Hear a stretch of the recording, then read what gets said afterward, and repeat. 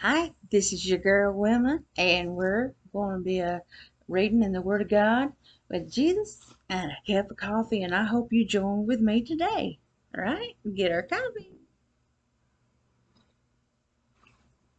All right, we're going to be turning over to Ephesians chapter 3 and verse 20.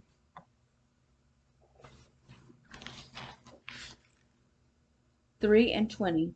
And it says, Now unto him that is able to do exceedingly abundantly above all that we ask or think according to the power that worketh in us. That's a good scripture, isn't it? And the power is the Holy Ghost. And if we have Jesus and we're baptized and after that we get the Holy Ghost, right? Well, that's the power that it's a talking about. All it says all that we ask or think. Oh my goodness. It's wonderful, isn't it? And let's go over to Jeremiah chapter 29. All right. Go to chapter 29. Jeremiah.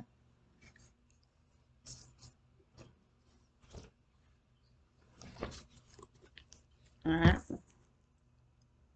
Verse 11. Start at verse 11. Okay. And it says, For I know the thoughts that I think toward you, saith the Lord, thoughts of peace and not of evil, to give you an expected end. He has good thoughts towards us. All right, let's go to. I didn't read it all, did I? All right, let's read this a little bit more, okay? Let's go to. Let's read the rest of that. I didn't read it all. Thanks toward you, saith the Lord, thoughts of peace and not of evil, to give you an expected end. That is a great scripture, isn't it? All right, go to Matthew 6. Matthew 6, guys. I'm getting a little bit mixed up. Go to Matthew chapter 6. Matthew chapter 6. All right, let's see what scripture. 25 through 30. And this is a good scripture. Now listen at this. And it says, Therefore I say unto you, take no thought for your life, what ye shall eat, or what ye shall drink, nor yet for your body, what ye shall put on. Is not the life more than meat, and the body than raiment? Behold the fowls of the air, for they sow not, neither do they reap, nor gather into barns, yet your heavenly Father feedeth them. Are ye not much better than they? Which of you by taking thought can add 1 cubit unto his stature? And why take ye thought for raiment? Consider the lilies of the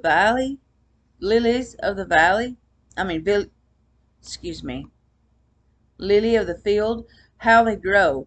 They toil not, neither do they spin. And yet I say unto you, that even Solomon in all his glory was not arrayed like one of these. Wherefore, if God clothe the grass of the field, which the day is and tomorrow is cast into the oven, shall he not much more clothe you, O ye of little faith? See, it's going to come a time that there are going to be famine in the land, and it's going to be no money stirring. So it's just like through this pandemic, but it's going to be worse. And we think, how are we going to be fed? How are we going to be clothed? How are we going to pay our rent? All things would comes into our mind. So that scripture gives us hope. If we're living for Jesus and we got that hope in us, and we call upon him, he hears us no matter what. He hears you no matter if you're a sinner or a Christian. He'll hear you, okay? And he also says in his word, he reigns on the just and on the unjust. So, that being said, all right, let me read this to you. Christians facing difficult situations today can take comfort in these scriptures, knowing that it is not a promise to immediately rescue us from hardships or suffering, but rather a promise that God has a plan for our lives, and regardless of our current situation, he can work through it to prosper us and give us a hope. Jeremiah chapter 29, verse 11 through 13. God proclaims through Jeremiah, that was a prophet of God. He wrote Jeremiah scriptures, that when you call upon me and come and pray to me, I will listen to you. You will seek me and find me, and when you seek me with all your heart. So, like it's been said, seek God with all your heart, with all your soul, mind, and strength. Make God first in everything you do, and all these good things will come and add unto you. And that gives us hope, don't it? It gives us hope in God and hope for tomorrow, and knowing that all things it's going to be added to us, all good things.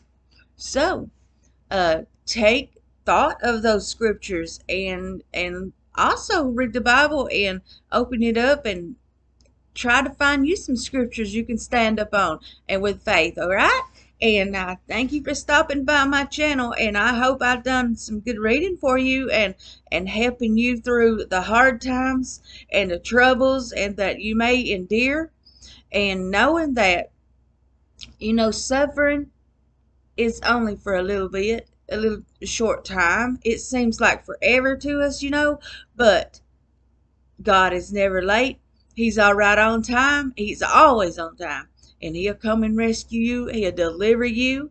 And he said he would. His promises, he never lies. So what he says, he will do, and bank on it. Because stand upon his word. And also quote some good scriptures to yourself, and repeat these scriptures, and it always helped me. So if it helped me, it'll help you too. So, like that been said, always stand upon God, turn to God, and he will help you and deliver you. And there is hope for tomorrow.